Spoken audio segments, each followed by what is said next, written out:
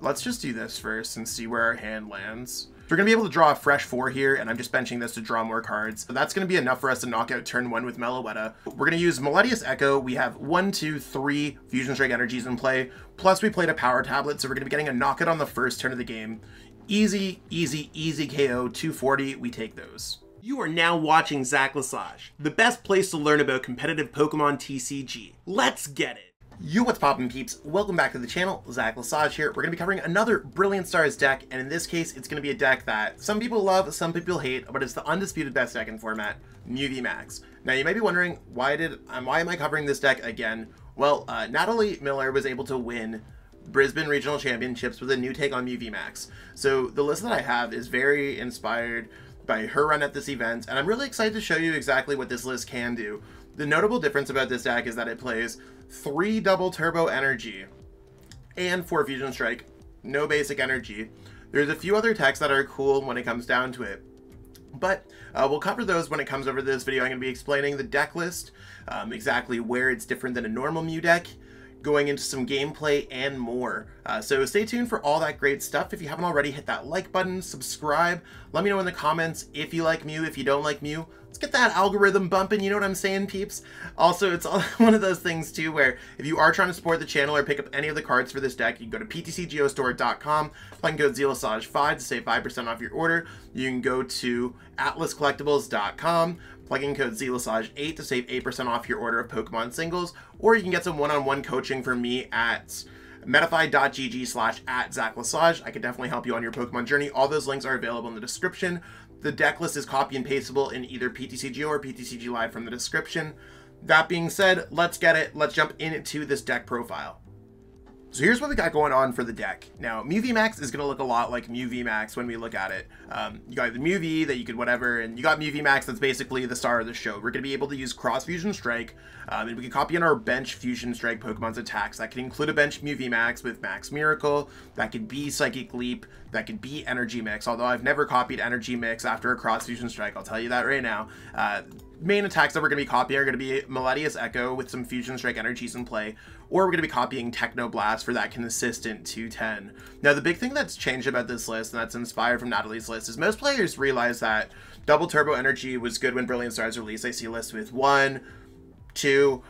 Natalie played 3 copies, and this just means that you need to attach it to go Cross Fusion Strike, and there's a very good chance if you start the turn with no Mew VMAX or no Mew with energy or anything else like that, you could evolve into a Mew VMAX or have a Mew VMAX double turbo boss knockout. It turns the game into punch, punch, punch, win. And I think that's very aggressive, and it's very in line and in tune with Mew's inner strategy. It does minus 20 damage off, but we do have all the power tablets in the world. We do have all the choice belts that we have to include additional extra damage.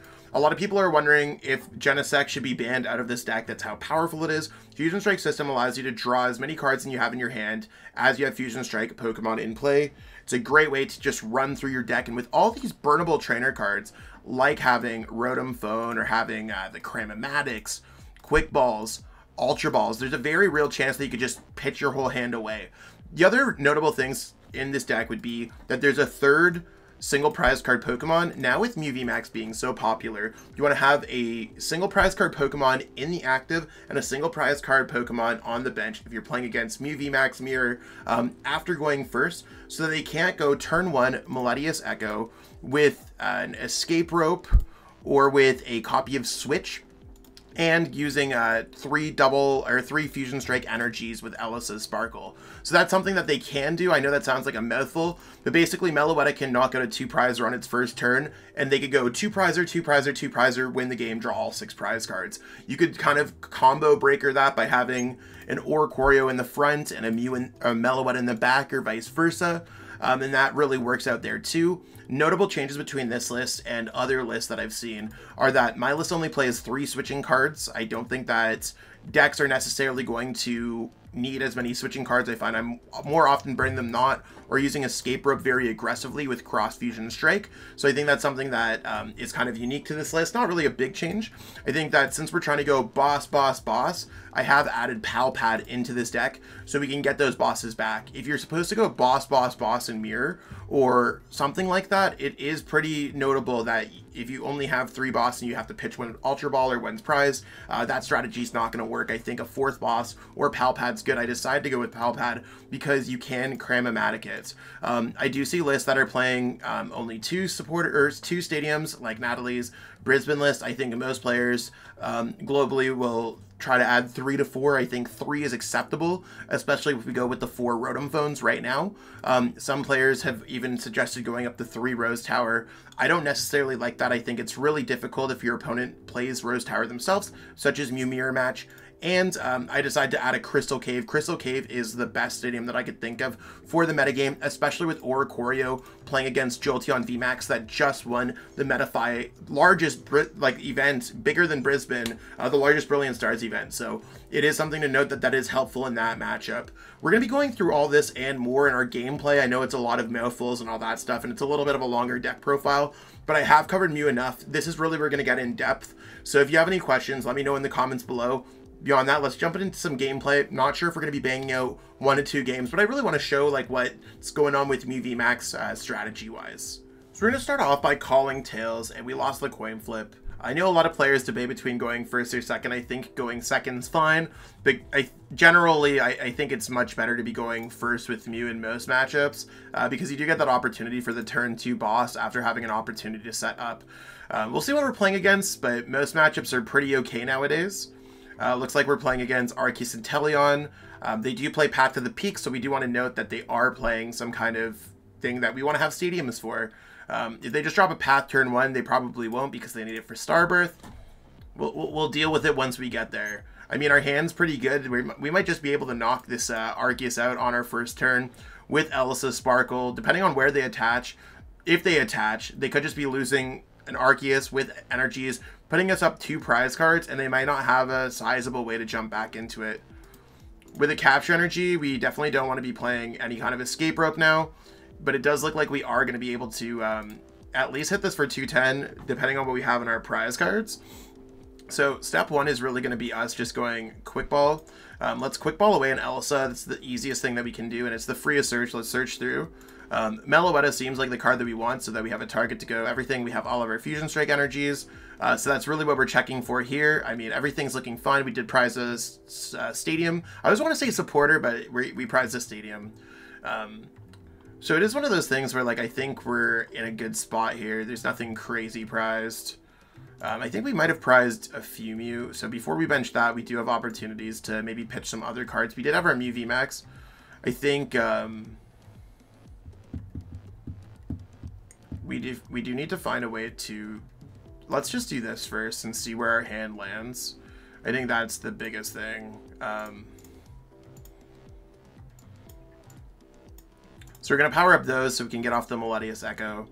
And this is where it becomes difficult. We want to be able to draw more cards with Genesect. So what we're going to be doing is actually pitching away the Cram-o-matic and the Mew VMAX, because we don't need all the Mew VMAX to make everything happen, and we do want to draw more cards with Genesect's Fusion Strike system. You can see we have our 2 Mew VMAX, and we have enough Ultra Balls to search whatever we want. Trust me, those Mew VMAX, if you don't get rid of them, they will get in your hand later on. So we're going to be able to draw a fresh 4 here, and I'm just benching this to draw more cards. I think it's okay in this matchup, especially if they play double Turbo Energy and go for it, but we'll see exactly how it goes for us. And we have the Power Tablet already. What I want to do with the Power Tablet is actually wait on it, because I'd much rather...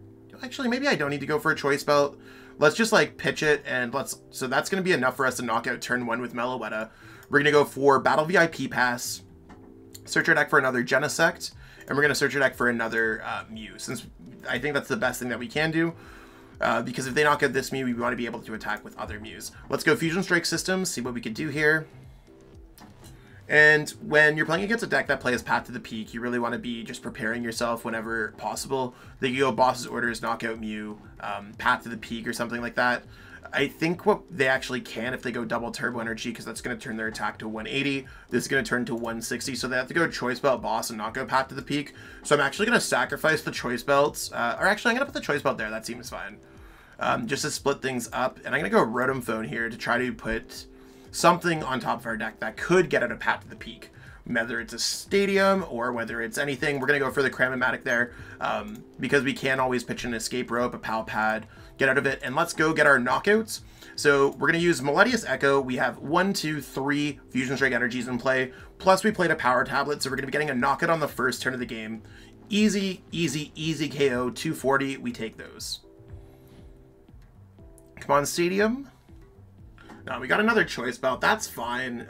If we get under Path to the Peak, we do have some options. I think that's the biggest thing, is that we have some options. But it is a little bit awkward right now. So it depends on what our opponent's also doing. Like sometimes your opponent's going to miss the Arceus. Sometimes they're just going to miss whatever's going on. If they just go with an Arceus V, or maybe like, we'll have to see how they play out their turn. They could also Marnie us, which I'd be more than happy with, because they probably think that we have it, especially with the Rotom Phone, or maybe we just have it in our hand naturally. We do have 6 cards in hands. Just having a large hand is screaming for your opponent to Marnie it, even if you have nothing. So that's one of the reasons why you want to leave your hand pretty big. It gives your opponent this idea that you have all the good cards hiding in there, giving you almost an extra Marnie. Oh, they're just going Power Edge. Yeah, so that's sick. We are just going to be able to take another knockout on this Pokemon back to back because they missed one step of the way. We're going to send up this Pokemon because it does have the energy attached. So we just go Fusion Strike, Choice Belt, knockouts. So let's see what we could get going on here. Let's go this. We didn't even have to worry about the Power Tablet. How nice. And we can just put our other Mew down. We can start drawing some more cards. Now, I don't really care about anything else like the Elesa Sparkle, so we actually want to get that out of our hands and see what else we could do. Yeah, sick. So let's just go ahead, grab here, Mew VMAX.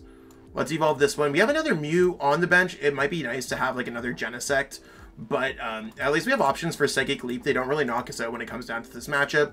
And I mean, I'm just going to play my hand out. Like, Mew doesn't have any set rules. Just play the deck fluidly and you're probably going to do pretty okay. We already have this going on in our hand. There's really not much that I want to pitch away. We're looking for a boss, or our opponent's just naturally going to attack with this. Let's just go for Technoblast. I mean, you don't have to keep it like crazy. Let's just go Technoblast. We're ripping our opponent to shreds. And I mean, yeah, even if our opponent put up a little bit more of a fight, I could have fought for more Power Tablets and got the knockouts. We're already hitting for 240. I just needed one more Power Tablet. You can see how like quickly Mew can just like bop your opponent around. And I think that's one of the biggest things when it comes down to this deck, is that Mew just can rip your opponent to shreds. And what's our opponent going to do? Marnie Path, Marnie Boss, or Boss Path. We have answers to pretty much everything. And all they're going to have to do is Starbirth here. So they're going to have to get a Melanie this turn too if they want to be even able to attack. That's the biggest thing that they have to worry about, is they have to go Marnie in order to be able to attack. Sorry, Melanie in order to be able to attack. You can see that, like, I just M-words, I'm just blopping it out, but it doesn't matter. They're going to grab 2 cards. Double Turbo Energy Melanie makes the most sense. And there's the Water Energy. You can tell that they're just going for it. So that means that even if they do play Path to the Peak down, we do have Crystal Cave, we do have Power Tablets. They're not playing a Marnie this turn. They're playing a Melanie for sure. Or they're playing Raihan. So there's that. They're going to grab their Double Turbo. And, okay, even if they don't, we would have probably won that game just thinning through the rest of our deck. Let's go. Yo, we won the flip. Let's go. This is a great way for us to get set up against pretty much any deck. And starting off with a Mew and a Battle VIP Pass, there's really not much else that you could really be hoping for when it comes down to it. Let's see what our opponent flips up.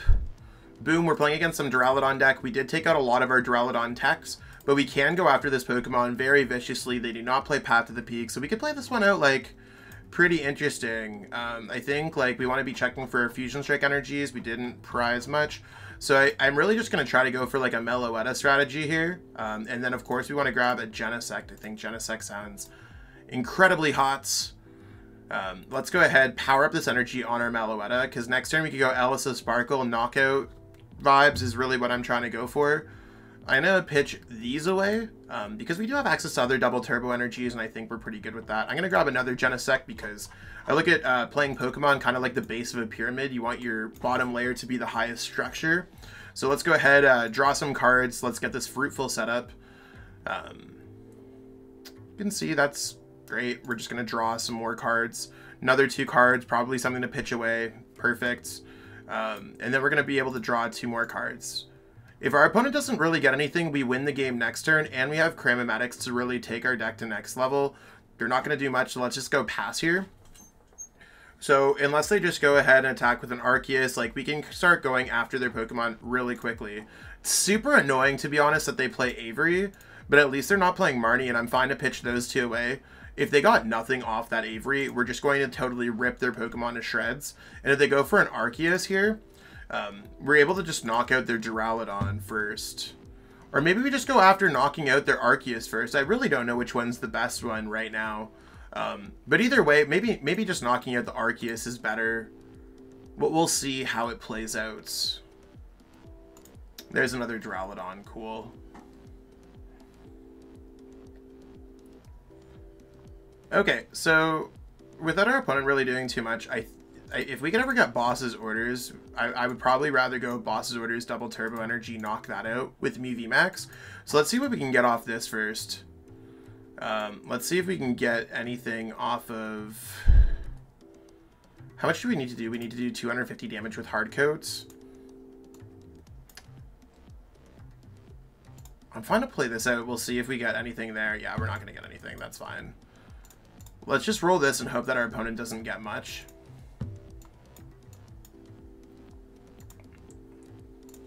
Sucks that we got double Cram-o-matic Tails, but I mean, it is what it is. We did get another Fusion Strike Energy, so I really have no complaints about that. We just naturally get the knockout, and we have Power Tabs for, like, next turn.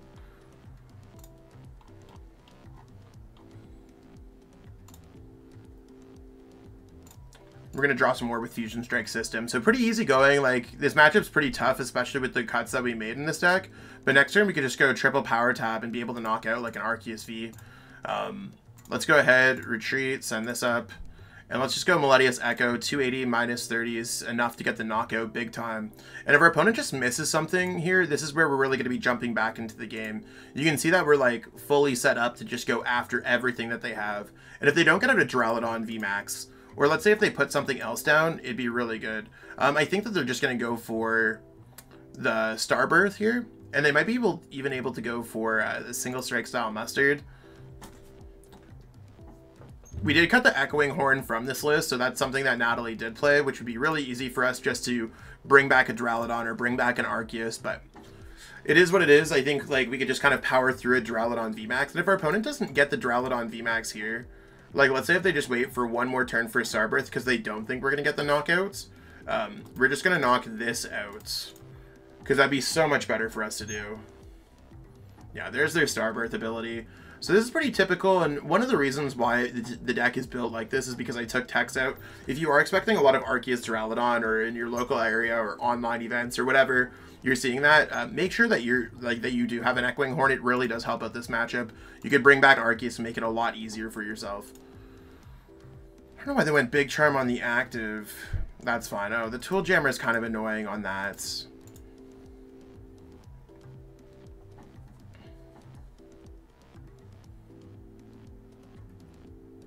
So we gotta do 310 damage to this Pokemon. That's still fine. I think it's, like, very doable for us here. How many Crystal Caves have they gone through? 1? Cool.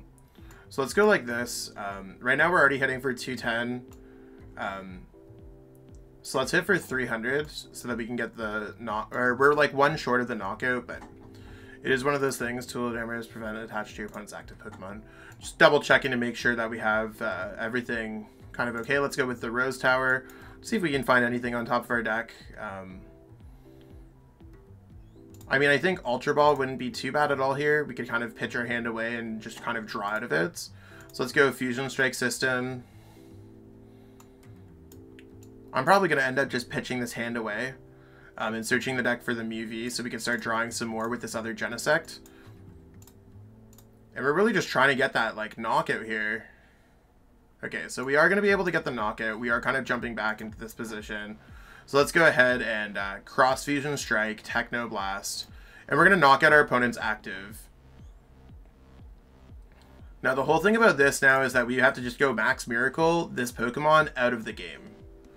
Their Tool Jammer is a really cool tech. I like it a lot, but they still have to go through 2 Mew VMAX, so basically attacking 4 times. So we have 3 turns basically to knock this out.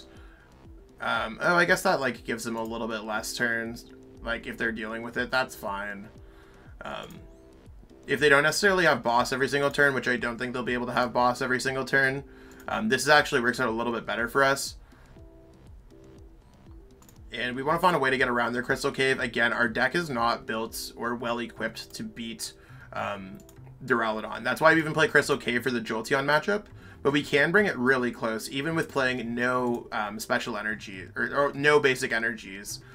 Because Max Miracle is totally a thing. So let's go like this. Let's go Power Tablet, trying to hit as hard as possible. And remember, Max Miracle is quite literally your only attack, so keep that in mind as we're going through this. Let's draw our 2 cards, see what we can get here. Not really much. There's the Max Miracle number 1. You can see there's the 160. They heal. We're really looking for a way around it. I think like this game's not going to go in our favor, but we're going to try our best to put it in our favor. And our opponent might just go play down a Hyper Potion and heal off 120. They might do a lot of things, right? Like, their deck is well equipped to beat this situation at this point. But this is the difference between, like, us going first versus going second. Had they gone first and passed, we probably would have just taken them by going second. So it could be huge.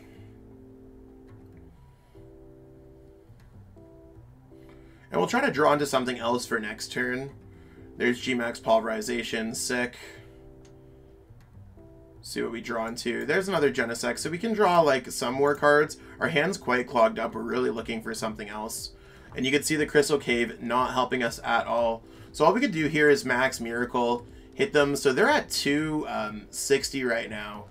So the thing is, they heal 30. If we're able to find a double turbo energy, on like we would have been able to win the game. There's nothing else that we could have done. Like, they're just knocking us out. But, like, we were really, like, 1 turn short. We would have loved to attack that with a Max Miracle or do something. Sometimes your hand's going to get clogged up. So there you have it. That's what we got going on with this deck today. I mean, I think we brought it really, like, well in that first matchup against Arceus and Teleon, crushing through our opponents. Showed how the deck can play against Duraludon. Now, this is something that you might want to have for your Mew VMAX deck, is including Echoing Horn. I find it's one of those, like, hit or miss cards. You might need it if you're going to be hitting an Arceus Duraludon deck. Currently, at the time of creation of this video, Arceus Duraludon is between 2 to 3% of any given metagame, which is quite small when you think about it. If we're using my late night series on average at 350 players, 1% of that like is 3 players. So we're looking at anywhere between like 7 to 10 players are playing Duraludon Arceus at any given time. So if you're running into the 7 to 10 players that are playing it at any given time during the late night series or any similar size event, that's what could happen, and I'm fine to take a loss. The same way that I could just hit a Gengar. Gengar is much more of a threat, chilling at 12% of the metagame to 15% of the metagame. You can see how it rapidly grows. This deck is designed to beat Mew VMAX Mirror whenever possible, and I don't think Echoing Horn necessarily helps out against that matchup.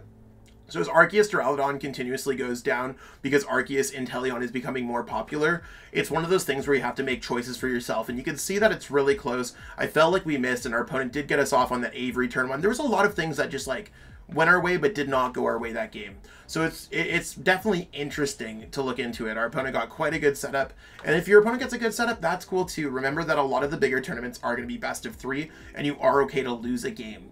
So that's what we got going on for this list. Maybe I would have liked to play one more game to just show you how Mew can go against everything. But if you are looking to get some more gameplay from me, feel free to hit me up for a coaching session on metafy.gg/@ZachLesage. Again, that is in the description. I could definitely show you what's going on with Mew VMAX. I literally do coaching like 40 hours a week, and I've been pretty full, probably past that. I've pushed myself to like the 50-hour mark a lot for the past couple weeks as players have been getting ready for Brisbane Regionals and Salt Lake and all that kind of good stuff. So if you are looking for something, I can make room in my schedule, and if I'm playing Mew like 30, 40 hours a week, it's one of those things where I could really show you what I can learn in that amount of time. So feel free to hit me up there. As always, if you're trying to build any of these decks, go to PTCGOstore.com, plug in code ZLesage5 to save 5% on your next order of codes. You can go to AtlasCollectibles.com, plug in code ZLesage8 to save off your singles there, and check out the late night series. It's now going to be starting at 6 p.m. Eastern. Check your local time zone to make sure with the recent time change and all that stuff that it's still compatible, but I hope to see many of you playing out in the tournament. It's got so large to the point where it's going to be huge. We just need to put the time down. I can't go to bed at 4 o'clock in the morning anymore. It's a little bit too much. So I hope that everyone has just a wonderful, wonderful, wonderful day, and I'll catch up with all y'all later. Peace out, and have a great one. I truly appreciate you taking the time out of your day to watch this video. It means the world to me. And my goal with this channel is to spread my love of the game and knowledge with our entire Pokemon TCG community. If you haven't already, help signal boost this video to other Pokemon TCG fans by liking it, sharing it with your friends, and subscribing to the channel. Hopefully we reach our goals really soon. Check out this recommended video, and have yourself a great day. Thanks.